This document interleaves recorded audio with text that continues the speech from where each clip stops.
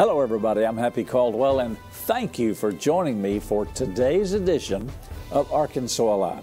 All this week we're talking about the indestructible church. Jesus said the gates of hell will not prevail against the church. So if you've been discouraged or anxious or worried, don't be. Jesus is taking care of His church. It's indestructible. Stay tuned. Arkansas Alive starts right now. Let's go back to the text that we've been teaching from in Matthew 16 and verse 13. Jesus asked Peter, "Who do men say that I am?" And there were different responses. Then Jesus said to Peter, "Well, who do you say that I am?" And Peter said, "You're the Christ, the Son of the living God." And Jesus said, upon that revelation of who I am, I will build my church. Every born-again person that is born into the body of Christ is born into the body of Christ because they have that revelation. I'm not talking about church membership. I'm talking about being born again. And they're born again because of that declaration, that acknowledgement, that revelation of who Jesus is. Jesus is the Christ. He's the Son of the living God. He's Messiah. He's the Anointed One. He's the soon-coming King. Once you get this revelation, and you can't get it from men, it has to come from God. It has to come in your heart. And all of a sudden, you realize who Jesus is. The first song I ever wrote, when we first started recording as a family back in 73, 74, I used to write a lot of the songs that are on our albums. And the first one that I wrote was "The Pain He Suffered Was Real." And I got a revelation of Jesus' crucifixion when He was striped, when He was whipped. It so impacted me that I wrote a song about it, and we sang it. It's on our first album. And I think we just left it on one. We didn't repeat it on another album. But I realized the pain that Jesus suffered was real. I mean, when they striped Him with that cat o' nine tails and every 6 to 8 inches woven in there with bone and flint, and it cut His back, it opened Him up. The Bible says He didn't even look like a man. When I realized that touched me deeply. Jesus didn't just go to the cross and, say, okay, I'm obeying God. No, Jesus became sin, the Bible says, so we could become right with God, righteous. And when I realized that's what Jesus did for us, wow, that makes all the difference. So you don't just join a church because if it's of your persuasion, your denomination, you like where it's located, you like the pastor, the nursery's nice. You're not shopping. The Bible says God places us in the body where He wants us. So you're placed there for a reason, for a purpose. And the way you get into the church is by being born again. And Jesus told Peter, upon this recognition, but upon this revelation of who I am, I will build my church. So the church company, the body of Christ, is indestructible. Jesus is building it. You're not. You're not building the church. Contractors are not building the church building. Jesus is building the church body. And then He goes on and He says, I will build my church, and the gates of hell shall not prevail against it. Now that word hell is signified in the marginal reference as Hades. The gates of hell, the authorities of hell itself will not prevail against the church. And yesterday we read out of Ephesians and Luke where principalities, powers, rulers of darkness, wicked spirits are all assailing the church. They're all trying to destroy the church, but they can't. The church cannot be destroyed. The church is indestructible. So if you're a part of the church, if you're a member of the church, if you are the church, if you're the body of Christ, Satan cannot steal, kill, and destroy you. He goes on and says, I will give unto you the keys of the kingdom of heaven. And Whatever you bind on earth will be bound in heaven. Whatever you loose on earth will be loosed in heaven. Now we're going to get to that. But right now I want to spend a little more time on the gates of hell, the authorities of hell, demon powers. Jesus said in Luke 10:19, "Behold, I give unto you power to tread on serpents and scorpions and over all the power of the enemy." When it says they shall not prevail, here's what the word prevail means. They shall not triumph. They shall not gain ascendancy through strength or superiority. The gates of hell, the powers, the authorities of hell. They will not triumph. They will not gain ascendancy through strength or superiority. Satan is not stronger than God. In fact, he's not stronger than you. You're the body of Christ. You have the power and authority through Jesus' words in Luke 10:19. He gave you power and authority to tread on serpents and scorpions and over all the power of the enemy. I like the way one Christian said Satan was just really challenging them and trying to steal, kill, and destroy. And they just got a revelation of who they were in Christ and said, no, you can't do that to me. You can't put that on me. And he heard a little demon say, I can't? No, you can't. No, you cannot put that on me. No, you cannot do that to me. No, you're not going to steal, kill, and destroy. You have the authority and the power. It says the gates of hell, the authorities of hell, cannot, will not, shall not prevail against you. You're the church. You're the body of Christ. So, to prevail means to triumph, gain ascendancy through strength or superiority. Let's go over to Romans chapter 8. And let's read several verses. Let's start at verse 33. Who shall lay anything to the charge of God's elect? So strong. Who shall lay anything at the charge of God's elect? It is God that justifieth. Who is he that condemneth? It's Christ that died, yea, rather that's risen again, who's at the right hand of God, who makes intercession for us. Who shall separate us from the love of Christ? Tribulation? No. Distress? No. Persecution? No. Famine? No. Nakedness? No. Peril? No. We living in perilous times. Sword? No. As it is written, now he's quoting the psalmist here over in Psalm 44.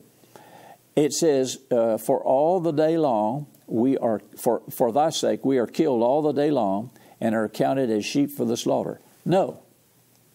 He says no. No. In all these things, we are more than conquerors. Did you get that? You're not just conquerors. You're more than conquerors through him that loved us.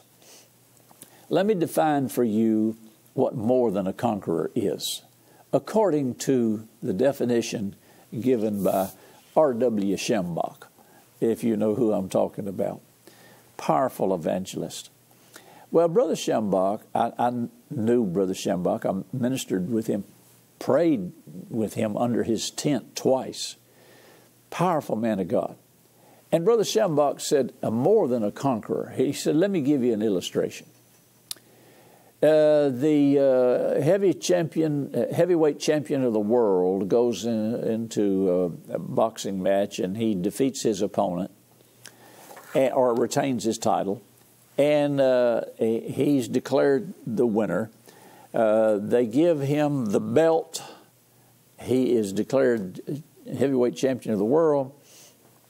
They give him the check for winning the fight. He goes home. He opens the door.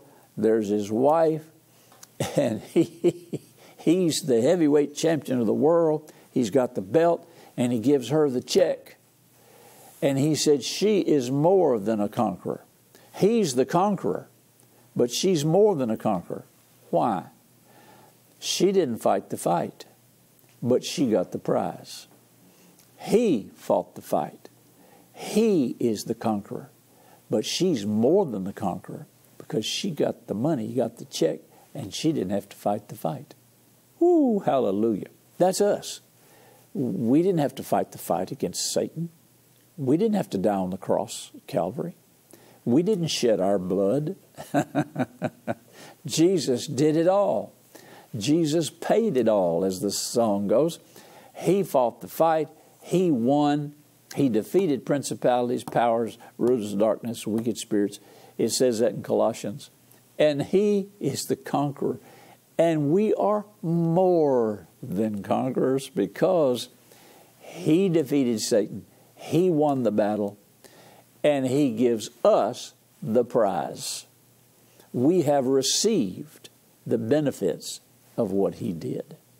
So we are more than conquerors, the Scripture says.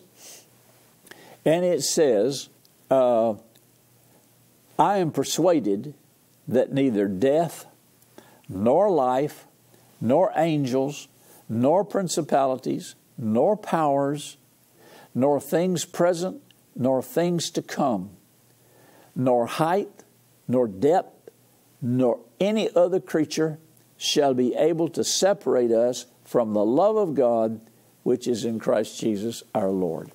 The church is indestructible. We are more than conquerors through Him that loved us. Now, make sure you understand this. We're not more than conquerors in ourselves. In ourselves, we're no match for the devil. But in Christ, we are more than conquerors. We have the right to use His name. We have power of attorney to use the name of Jesus. I'll go back and recall many, many instances where Jeannie and I ministered deliverance to people over the years. And it is amazing.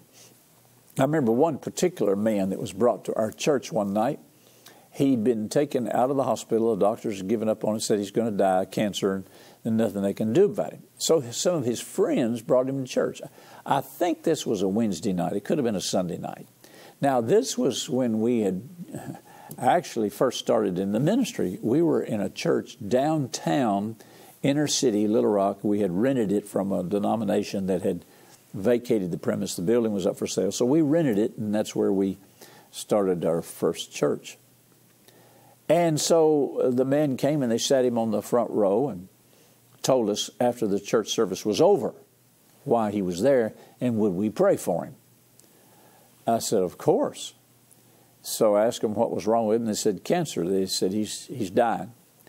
And so, like a good little pastor, I laid my hands on his head and I said, in the name of Jesus. Well, the minute I said the name of Jesus, all of a sudden, now this was all new to me at that time. All of a sudden, the guy falls out on the floor. I mean, he was actually thrown out of the seat, out of the pew, onto the floor. And the Holy Spirit was helping me. And the Holy Spirit said, now that's demon power. He said, you need to cast the demon spirit of cancer and death out of him. Okay. So I knelt down beside him. I laid my hand on his chest. He had cancer of the stomach, I think it was. I laid my hand on his chest, and I began to command that demon spirit of death and cancer to come out of his body. And all of a sudden, this man screamed, and out of his mouth came a voice. It wasn't his voice. It was the voice of those demons. And this voice said, no, we're not coming out. We don't have to come out. And we've been in here a long time, and we're not coming out. Now, right there is where you decide whether you're called to the ministry or not. You make a decision whether you're going to get up and say, okay, just hold on, just okay, and just go home. No. All of a sudden, something happened on the inside of me. It was the power of the Holy Ghost. I jumped on top of the man. I straddled him around the waist, and I grabbed him by the throat, and I began to say, yes, you do have to come out. And in the power of the name of Jesus, I command you to loose this man's body and let him go. All of a sudden, he began to scream, and he grabbed his stomach where the cancer was, and his hands just began to follow him up to his neck, to his throat, and he let out a huge cry and began to cough and to spit up, and he was delivered of those demons. In fact, when he came to himself, he said, and I wouldn't let him up until he said, Jesus, he said, I'm free, I'm free, I'm free. And he got up and sat on the pew. Now that's the power of the name of Jesus. Now this was a Christian man, a born again man. I mean, a lot of doctrine in denominational churches don't believe a Christian can have a demon. Well, you've got to define whether the person is possessed or just oppressed, whether the demon is in the flesh or in the mind, or whether the demon is in the spirit. Now, a born-again Christian, listen to me carefully, a born-again Christian who is truly born again, their spirit is born again, they cannot be possessed with a demon spirit, because, possession means ownership. And if you're owned by the Spirit of Christ, no demon can come in and possess your spirit. But demons can come in and lodge and take up residence in the mind or the body. A lot of sickness and disease and depression and mental health, mental illness is all a result of demon spirits. Some blindness. You can read all of this stuff in the Scriptures. I taught at length when I pastored for 35 years about 7 steps to possession and how demons actually operate and how they work. And you can be free from all this, not because of your power and ability, but because of Jesus' power and ability. And so you can plainly see here, Jesus is letting us know. Now, this is the Apostle Paul writing in Romans, but Jesus is letting us know nothing can separate you from the love of Christ, which is in Christ Jesus. Nothing. We're talking about the indestructible church. The church is indestructible. The church is not going down the tubes. The church is going out in a blaze of glory at the rapture of the body of Christ. The church is not going to be defeated. The church is not going to be depressed, oppressed. The church is the body of Christ. And no weapon formed against the church, the body of Christ, can prosper. I've seen too many times when the Holy Spirit rescues the church, the body of Christ, empowers the body of Christ. So we're going to continue to see this manifestation. And let me just add a little transcript here. Not only is the enemy, Satan, not only can he not prevail, triumph through strength and superiority, not only can he not triumph over the church, but the church is protected from the wrath of God. There are a lot of people that think that we're under the wrath of God now, but the Bible says no. Go over to 1 Thessalonians, and let's look at chapter 5, verse 1. The times and the seasons, brethren, you have no need that I write unto you. And let me turn my page here. And he goes on, says, for yourselves know perfectly well that the day of the Lord comes as a thief in the night. For when they say peace and safety, then sudden destruction comes upon them. Travail upon a woman with a child. They'll not escape. But you, brethren, notice he's talking to brethren, the church company. There are going to be a lot of things that are going to happen to Israel, the nation of Israel, and the Jewish people, because of their rejection of Messiah and rebellion. They're going to suffer the first 3.5 years, or the second 3.5 years of the Great Tribulation period. But Paul says to the church at Thessalonica, he says, but you, brethren, are not in darkness, that day should overtake you as a thief. You are all children of the light and children of the day. You are not of the night nor of darkness. Therefore, let us not sleep as do others, but let us watch and be sober. For they that sleep in the night, and they that be drunken are drunken in the night. But let us who are of the day be sober, putting on the breastplate of faith and love, and a helmet, hope of salvation. For God, this is verse 9, for God has not appointed us to wrath. The church company is not appointed to wrath. The church company is not going to be judged by God for any reason. The body of Christ, the church company, those that are born again, are not going to suffer the wrath of God. They're not going to be charged with any wrath. We have not been appointed unto wrath. We're the body of Christ. Now, you have to know the whole Scripture, because it says over in Romans, if you get lifted up in pride, he reminds us that he took Israel out of the promise, and they went through the wilderness and so forth. He said, I can do that for you too if you continue to rebel against me. But he's not talking about rebellion. He's talking about those that have not been appointed to wrath. That's the church company. The church company is indestructible. We're not going to be... The only judgment... Now listen to this. Get it right. The only judgment from God that the church company, the body of Christ, is going to get is the judgment seat of Christ, which is a judgment of works, what you have done in the body. Now, don't misunderstand me. You're not going to get to heaven by works. You don't get in the church by works. You become part of the church by revelation of who Jesus is.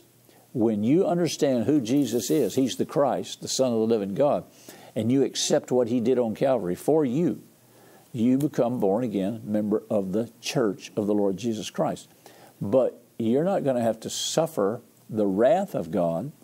You're going to go to the judgment seat of Christ. The only judgment the church is going to receive is the judgment seat of Christ. And that is a judgment of rewards. It's where you are rewarded for what you did in Christ's body. And if you study this out, it plainly says you will be rewarded, you will have rewards, or you will suffer loss of rewards. But no judgment, not the wrath of God. It says here, we are not appointed unto wrath, but to obtain salvation by our Lord Jesus Christ, who died for us, that whether we wake or sleep, we should live together with Him. And then he goes on and says to comfort one another with this, edify each other with this. This is something to be comforted by. You're not going to be appointed to wrath. You're not going to suffer the wrath of God. You're not appointed to this. The only judgment you're going to see is the judgment seat of Christ, which is where you're going to be rewarded for what you did in the body, whether it was good or whether it was bad. You will either have rewards or loss of rewards. Somebody made a scale one time just to show you what this looks like, and they started out with 100 points. And if you passed all these markers and you got reward for this and loss of reward for this, and at the end of the judgment seat of Christ where you got rewarded or lost rewards because of what you did, whether it was good or bad, in the body of Christ as a believer, not as a sinner, then out of 100 points to start with, that's the maximum. You might come out with 50, 40, 30, 25. And it was to kind of wake you up to the fact that, hey, it's possible to lose some rewards. If you were a thorn in the pastor's side, if you were full of strife and envy, if you caused contention in the church, if you were divisive, if you lied about things, if you deceived, then you're going to suffer loss of rewards. The Bible says you'll be in heaven, but you're not going to have any rewards because what you did was bad. It was not good. So you'll have loss, a subtraction of rewards. But you're not going to, this is good news, you're not going to receive the wrath of God. Okay, let's go to the next point that Jesus made when he told Peter. He said, I'll build my church. The gates of hell will not prevail against it. I will give unto you the keys of the kingdom of heaven. Now, that's the next thing we want to talk about. He says, I'm going to give the church the keys of the kingdom of heaven. Matthew 16:19. What does that mean? I'm going to give you the keys of the kingdom of heaven. He's not talking about keys to unlock the door to get you into heaven. The door's not locked. He's not talking about physical keys. I'm going to give you, the word keys symbolizes authority. I'm going to give you the authority and the power. Here's how you would paraphrase that. I'm going to hand over to you, the church company, the body of Christ, believers. I'm going to hand over to you the authority of the church. I'm going to give you the keys, the authority. I'm handing over to you the authority in the church to bind and to loose. Now, we'll deal with that tomorrow or the next day. I'm going to give you authority. I'm going to turn over to you the authority for the church to bind and loose on the earth. Now, this word, keys of the kingdom of heaven, actually one translation says these are the keys from the kingdom of heaven. These are the keys from the kingdom of heaven. In other words, this is the way heaven operates. The keys of the kingdom represent the system by which heaven operates. Now, I'm going to say that again. If you're writing notes, write it down. I'm going to give you the keys of the kingdom of heaven. I'm going to give you the operating system. I recently had to replace air conditioning units at my house, and I, at the same time, got a new generator for power outages. And the installers gave me a big packet of books, manuals, and it was to understand how the systems operated. That's what Jesus said. I'm going to give you the keys. Join me tomorrow. I'm going to continue with this, and remember, Jesus is Lord of Arkansas and where you live too.